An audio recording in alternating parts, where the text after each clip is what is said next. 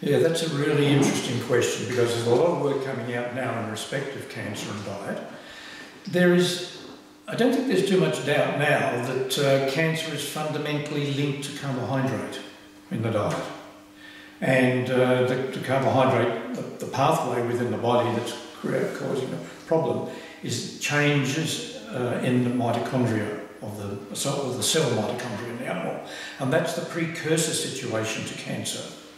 So a lot of research is being done in this field, and the vets are quite right to actually point to diet and the relationship to cancer.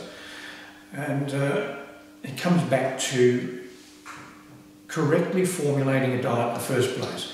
Now, we've spoken before about diet formulation and a number of different aspects of that in relation to the use of inappropriate ingredients, or in relation to the use of ingredients in the wrong proportions.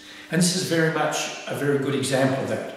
Where we have unbalanced high carbohydrate diets, we're seeing a high incidence of both pre-cancer and cancerous conditions.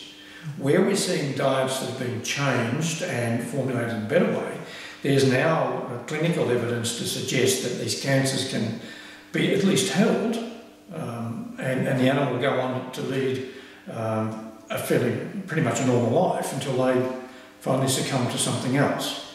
But there is definitely a very strong link appearing between diet formulation and the incidence of cancer, and it really is a matter of just watch this space, but it's certainly something that we're paying a lot of attention to, and you'll see as our knowledge increases on this field, we'll be bringing more and more nutritional advantage to the diet to certainly circumvent this problem.